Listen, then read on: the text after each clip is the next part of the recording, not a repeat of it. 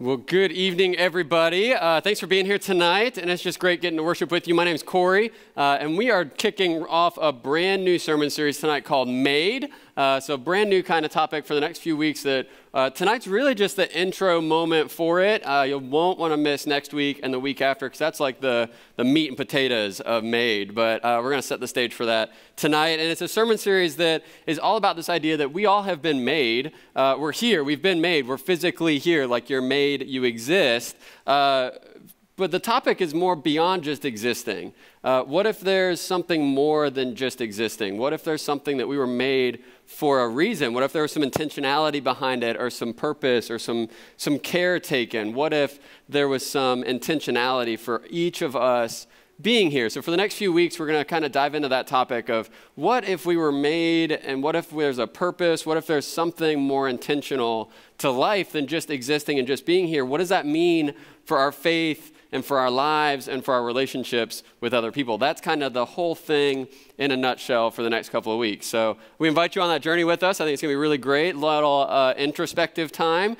to get a little bit up in our feels to see how we're feeling, how we're doing. Who are we made for? What are we made for? Answering some of those questions together. So we're looking forward to it. But tonight is all about just setting the stage for that. And there's a craze right now. Maybe it's a little bit older of a craze. It might not be super exciting right now, but there used to be a craze where it was like Ancestry.com and 23andMe, all these like DNA testing websites to learn about your heritage and your upbringing and your ancestry, basically. And it's this idea of like, we want to know about our roots. We want to know about our heritage and our origin and what does that mean for our lives. And ultimately, it comes down to this kind of big point of where you come from matters. Where you come from in life and your history, your heritage, your ancestry, that matters to us because we end up putting a lot of our identity and a lot of our worth and a lot of our purpose and belonging wrapped up into these details of where have I come from?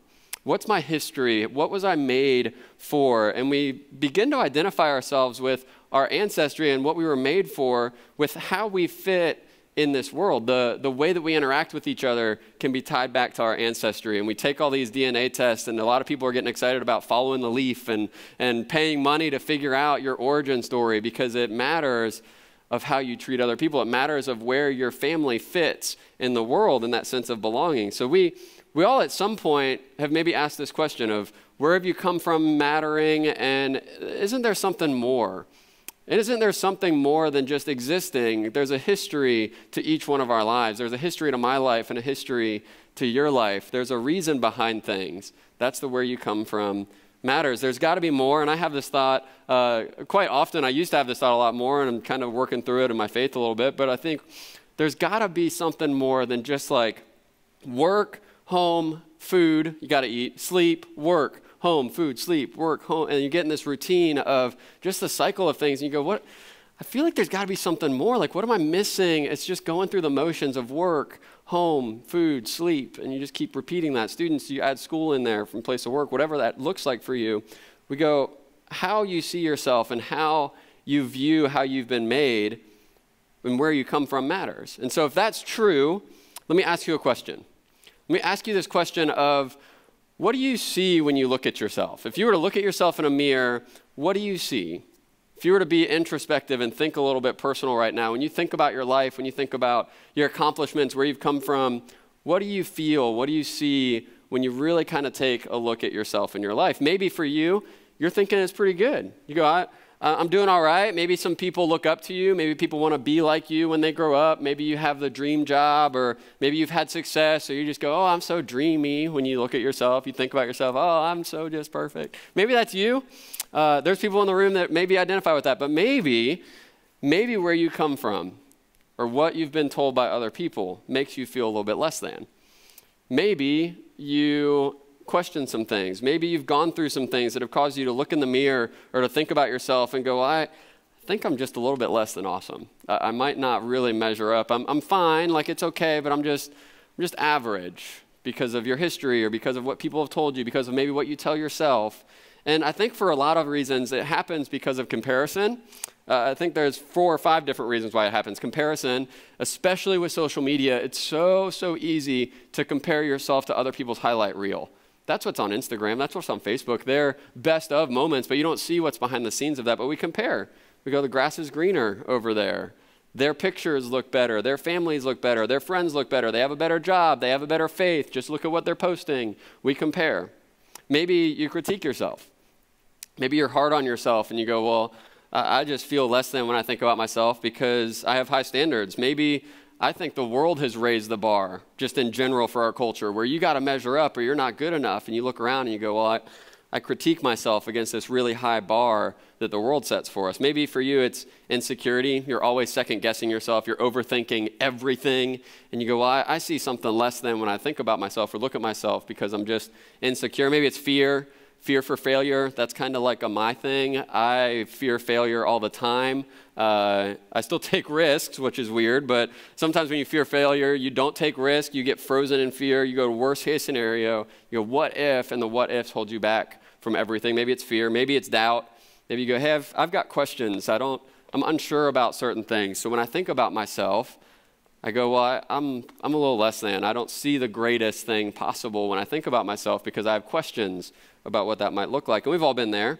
And I've been there, and I'll go back there again where all those kind of questions come into place, all those doubts or insecurities or critiques come back into our lives. We see it on social media. That's one for me. I think about my parents got divorced, so I go, well, when I think about myself, that leaves a mark on me, and so I'm a little less than. I think sometimes in ministry, I go, I'm too young to do this. Like, what the heck? Like, I get to stand up here every week and just share some thoughts and get to do life with each of you. I'm too young for that. I don't really know what I'm doing. And all those things, when I think about myself, I go, well, I just don't measure up. I'm not just great. I'm a little bit less than awesome. And the truth is, the way you see yourself matters. The way you see yourself in this world and what you bring to the table, it has a direct effect to the way you live your life and the difference that you make in the world. And I think we all want to make a difference in the world. If I were to ask you just real quick, like, hey, do you want to make a difference in our community? I don't think anybody in the room would go like, nah, I don't want to make a difference. Like, I just want to do this. No, we want to make a difference in the world.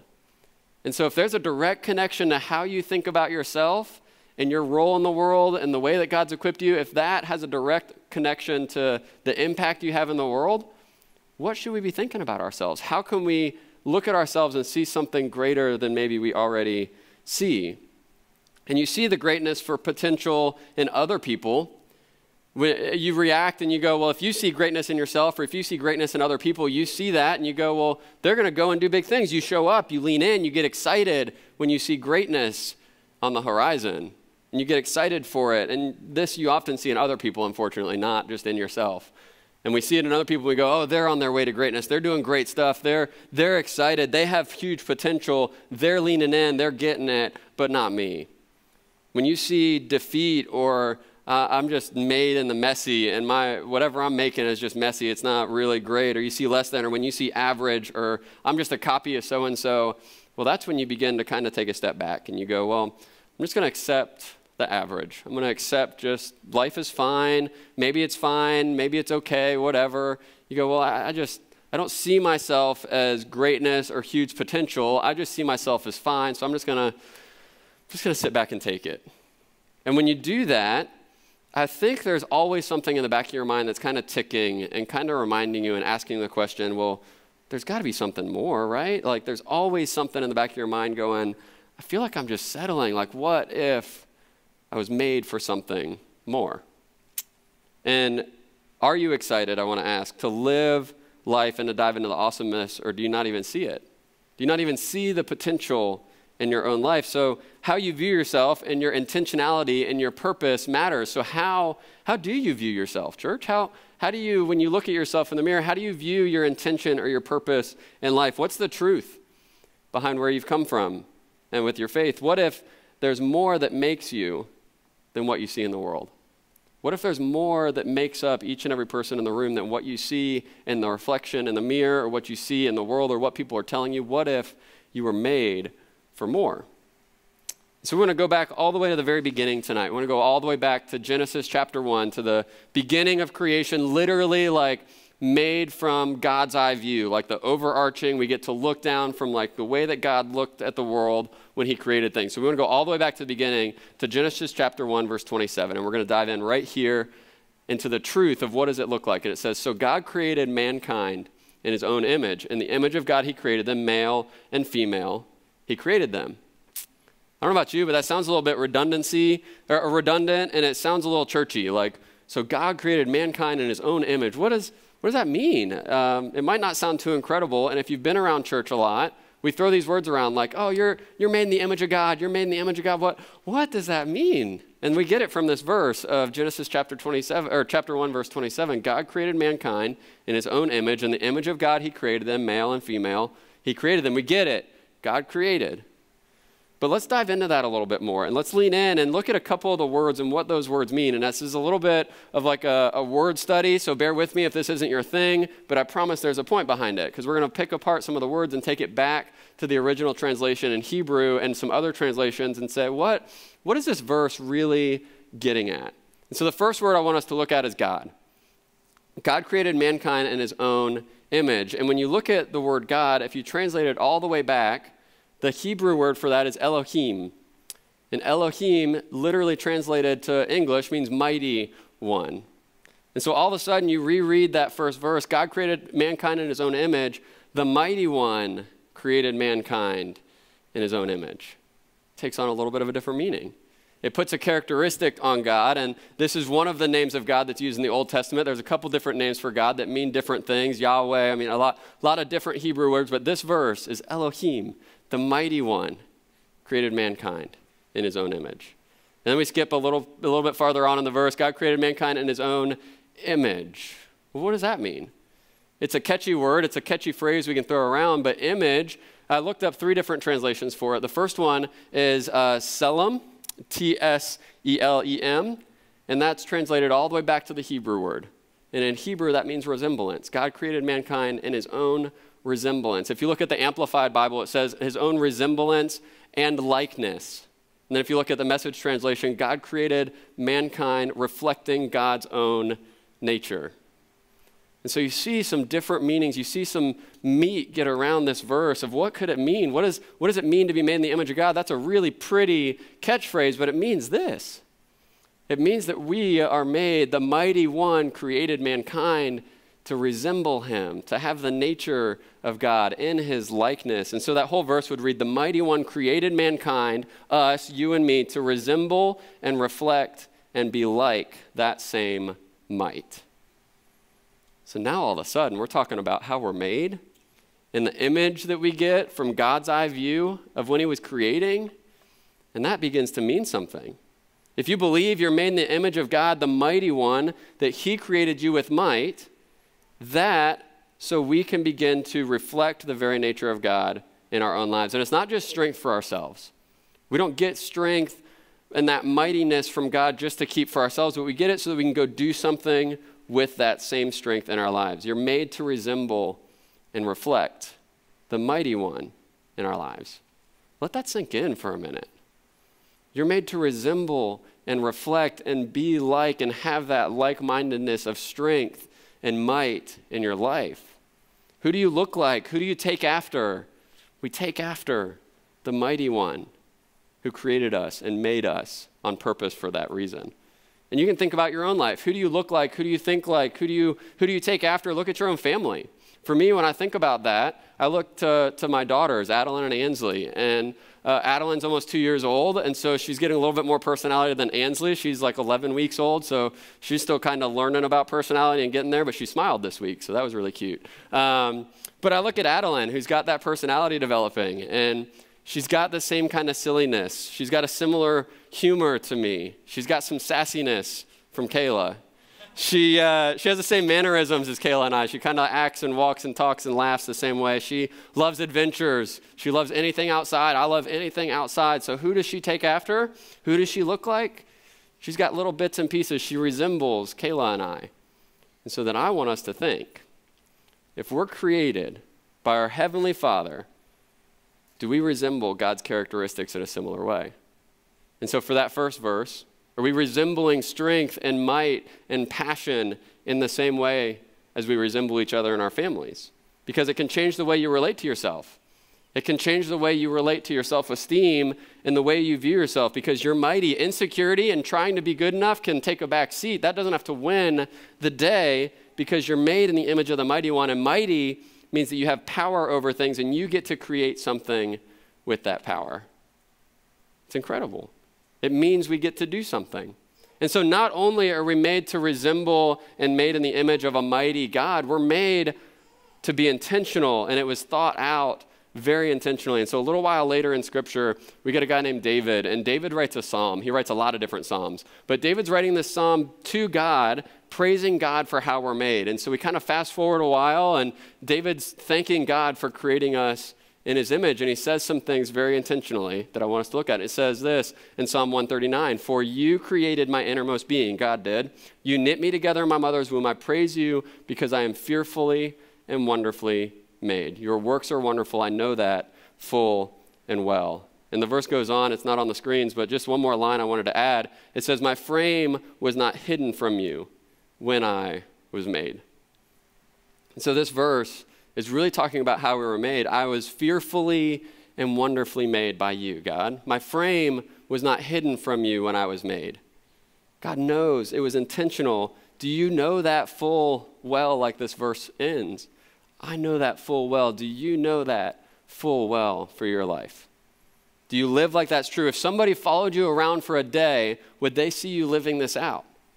Would they see that strength, that purpose, that fearfully and wonderfully made? Would they see that lived out in your day-to-day life? Or would they see us taking a back seat or not really sure how we're made? So we're just okay. Like, I don't want to push the limits. I don't want to affect too much. No, we want to make a difference, but would somebody see that? This verse tells you about yourself. And what does it tell you? It tells you it was intentional, that you're known, that you were created on purpose and for a purpose. You were fearfully and wonderfully made. God knew your frame, your innermost being the entire time. And so for us, our series starts here. Our discussion about made starts right here, understanding the weight and the intentionality behind how and why you were made. You need to know how God feels about you and what you were made for before we can even have the discussions next week and the week after. We start here and say, you were made by a mighty God, on purpose and for a purpose, fearfully and wonderfully made. And there's a truth here, friends, that what you do with this truth is up to you. You have a choice to make. We can walk out of here and go, well, that's nice to hear, and I know this is true about you because it's true about me. It's nice to hear this stuff, and we can say, yeah, I'm fearfully, wonderfully made. I am made with the mighty God, and I'm made in his image. Yeah, great. You walk out of here, and then life smacks you in the face. Something happens. Something drama, doubt creeps in, drama happens, maybe a failure happens, and all of a sudden, that great feeling that we all can feel and that celebratory, made in the image of God, yeah, that can go right out the window, and we can forget it because we don't always believe and feel that this is true in our lives. We have questions, and like we said earlier, when we look at ourselves, we compare, we critique, we judge, we're hard on ourselves, we set unattainable standards. So we just back down. But what if you saw yourself? What if you treated yourself? What if you loved yourself the way that you see God working in other people? We're so good at seeing God in other people and treating other people well, and treating other people like they have potential, but we're so bad at seeing that same exact stuff in ourselves. We say, well, I see the image of God in them. I see the resemblance or the nature of God in them, but not in me. We almost never see it in ourselves. They're made for greatness, but I'm not made that way. I don't always feel like I'm made in the image of God. I don't always feel like I have that might or that strength from God. There's times where I mess up and where I'm just guessing, where it's not all together, but we can remember in those moments this fact. When we start questioning, when we forget this truth, when life happens, we remember, fearfully, wonderfully made in the image of God, and that is empowering. It gives us strength to make changes when you need to make changes because you're not stuck. You have strength, not for strength's sake for just yourself, but so that you can be empowered and so that you can impact those around you with that strength. And I want us to think about this statement that's going to pop up on the screen just as we get ready to wrap up tonight. It's this idea that we are made in the resemblance of the mighty one who used his power to create something great. That is true. We're made in the image of and the resemblance of the mighty one who who used his power to make something great. That's you and that's me. God created something great. That's your ancestry of you and God. That's your ancestry and your origin story of your faith, of how he made and what God thinks about you. And then I want to add this next line that says, so we can too. We can create something great too. Because we know our identity, because we know how we've been made and what we're made for, we can make something great out of life too. If we've been made, then we can make. We can do something with our lives. And so for the next couple of weeks, we're going to take it one step further. Next week, Casey's going to get to preach and deliver the message next week, and I'm going to be at youth group. But next week's going to answer the question of, so what? So what if we're made in the resemblance of the mighty God that used his power to create something great? So what does that mean for us? Why does it matter? What does this have to do with us? And I'll tell you, just this week just sets the stage. There's more to the made story than what we just talked about tonight. This is just setting the stage. There's so much more. So I encourage you to come back, be a part of that. Because this is a great message to hear. You are made in the image of God. You're made mighty. Somebody in this room needs to hear that you've got that strength. You're not stuck. You can do something great. But other of us in the room are going, I got that. That sounds great. That's good. I remember that. So what? What's next? And so we want to dive into that with you next week and the week after that and say, well, if this is true, if we're made like this, what does that mean for our lives? How do we respond? How do we act differently? How do we live differently? And tonight we get to take communion in just a moment. And communion will look at the message that Jesus taught in his ministry. And I want us tonight to look at it in a little special light of saying, Jesus didn't spend his time with the high and mighty. Jesus didn't stand with the religious leaders all the time. Jesus went to the people who were at the lowest of lows, people who counted themselves out, and said, well, I'm not made for greatness. I'm not made for that. They didn't realize how they were made. They didn't realize their potential. And Jesus said, well, let me remind you who you are. Let me remind you whose you are, who created you, and with what kind of power. Jesus went to them and reminded them of their worth and their strength from God. And so communion is a time for us to remember that strength and that worth from God. And what Jesus taught at the Last Supper when he got around a table and he looked at his disciples and they shared that moment together. And so Casey's going to come up forward and help me out a little bit with communion in just a second. And I want us to remember it with that kind of light of Jesus. Who did Jesus hang out with? Who did he break bread with? Who did he have communion with? Not the people that had it all together, not the people that were good and just perfect. No, he had communion with the people that needed to be reminded of how they were made and who they were made to be for. And so communion for us in the Methodist Church is open to anybody, and anybody can partake, and you can come up and you receive a piece of bread and you dip it in the cup. But what I love about communion is Jesus got to sit at a table with his disciples, and he took the bread and he held it up and he said, this is my body broken for you. Every time you eat of this, remember me. And likewise, he took the cup. And after supper, he took the cup and he said, this is the blood of the new covenant shed for you and for many for the forgiveness of sins. Every time you drink of that, remember Jesus. Remember who he hung out with. Remember the promises that he made and the declarations that God makes about your life and my life. And so that's the heart that I would love for us to come to communion with. And as you take it, ask God to show you reminders of the way that you've been made in the image of God. Ask God to show you reminders of being fearfully and wonderfully made in your life as you take communion. Take it, head back to your seat, spend some time in prayer, asking God to show you fearfully and wonderfully made. Really? Show me that, God. Casey, would you pray for us? Yeah, let's pray. God, we thank you that you create space and time for us to come together and to meet with you and to meet with each other, Lord. And God, we just come tonight in all different kinds of places, but no matter what our week's been like or what we're dealing with at home or at work or just in the real world and life, God, we know that you're there with us.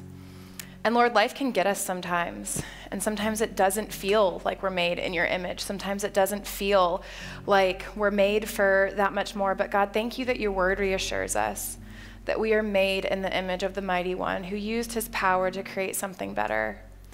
And so God, in the areas of our lives where we need to hear that, would you speak that straight to our hearts tonight?